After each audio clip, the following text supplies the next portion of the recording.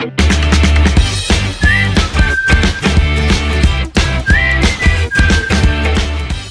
everyone, I'm Shivam Pasari and welcome to aceinacademy. As you can see from the title of this video that we will discuss about all the properties of a right angle triangle. So let's begin our topic with the basic properties of a right angle triangle. The most important property of a right angle triangle is that one angle of a right angle triangle must be of 90 degrees. So if I name the vertices of the triangle as A, B and C respectively, then I can say that this triangle ABC is right angled at the vertex B. Since the sum of angles of a triangle is equal to 180 degrees, then the sum of angles of A and C will be equal to 90 degrees.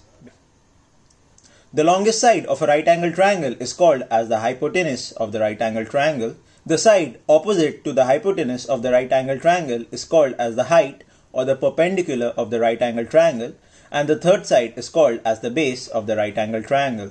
The naming of a right angle triangle is very important because it is directly related to trigonometry and heights and distance, which contains a major part in most of the exams. So I would suggest that you listen this topic very carefully and try to understand whatever I say. If the height and the base of a right angle triangle are equal, then I can say that angle A is equal to angle C and both are equal to 45 degrees.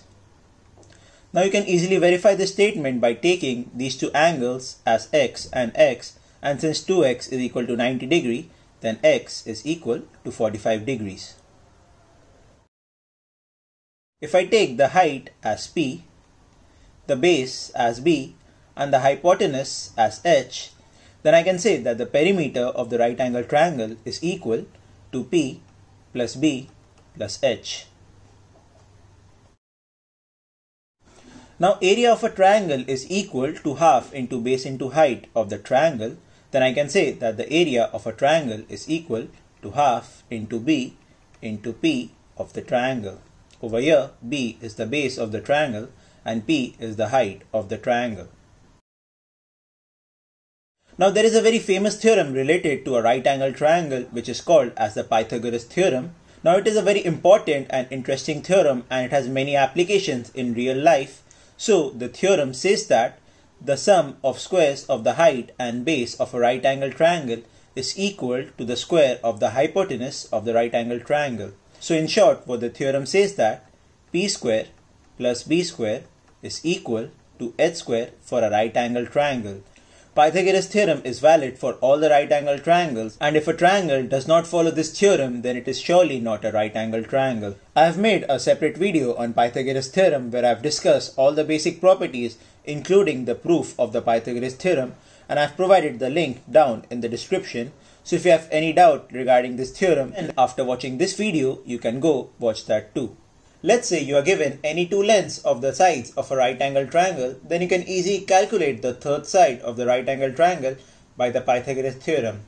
So suppose if you are given the height as 3 and the hypotenuse as 5 and have to calculate the base of the right angle triangle, then by using the Pythagoras theorem I can say that the base of the right angle triangle will be equal to 5 square minus 3 square, which is equal to under root of 16, which is equal to 4.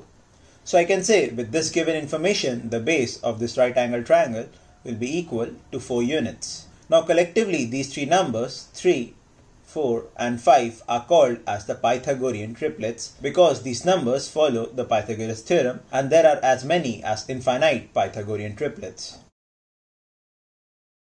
Now our next topic is the circumcircle of a right angle triangle. Now circumcircle of a triangle is basically the circle that passes through all the three vertices of the triangle and it lies outside the triangle. Now for the case of a right angle triangle, if the hypotenuse of the right angle triangle is h, then the radius of the circumcircle will be equal to h by 2. This is because the center of a circumcircle of a right angle triangle lies at the midpoint of the hypotenuse. So thus the radius becomes equal to h by 2. Now if we know the radius of the circle, then all the other properties become very simple. So then the circumference of the circle will be equal to 2 into pi into r, and over here r is equal to h by 2. which on simplification becomes pi into h. So the value of the circumference of a circumcircle of a right angle triangle is equal to pi h. Now by this we can also calculate the area of the circle. Now area is equal to pi into r square. Now we know that r is equal to h by 2, so we can directly say that the area is equal to h by 2 whole square, which finally becomes pi h square by 4.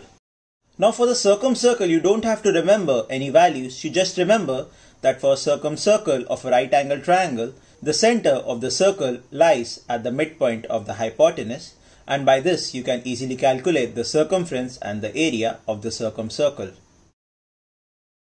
Now our next topic is incircle of the right angle triangle. Now basically incircle of a triangle is the largest circle that can be drawn inside a triangle. The radius of the incircle of a right angle triangle is equal to p plus b minus h whole divided by 2. We can easily derive the value of the radius. Now if this is r, then this part is equal to p minus r, and if this part is r, then this is equal to b minus r. Now you can easily see that this line and this line, this line and this line are tangents to this circle, and tangents for a circle are equal, so I can say that this part is also equal to b minus r and this part is equal to p minus r. So I can say that p minus r plus p minus r is equal to h, and upon simplification we will get that r is equal to p plus b minus h divided by 2. So if you understood this concept, then you don't have to remember this value, you can easily derive it. So if the radius is equal to p plus b minus h by 2, then the value of the circumference of the circle is equal to 2 into pi into p plus b minus h by 2, which on simplification will be equal to pi into p plus b minus h. The value of the area will be equal to pi into p plus b minus h by 2 whole square. For this case too, I will suggest that don't remember the values, just understand the concept and you will easily calculate each and every value, and you will be able to solve all the questions related to this topic. That was all for this video, and I hope that you understood all the topics covered in this video.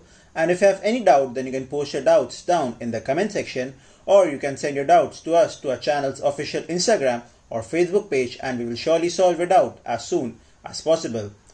Or you can go to the official website of aceinacademy and you can send your doubts to us from there, and all the links are provided down in the description. And if you did like the video, then please hit the like button and subscribe to the channel aceinacademy.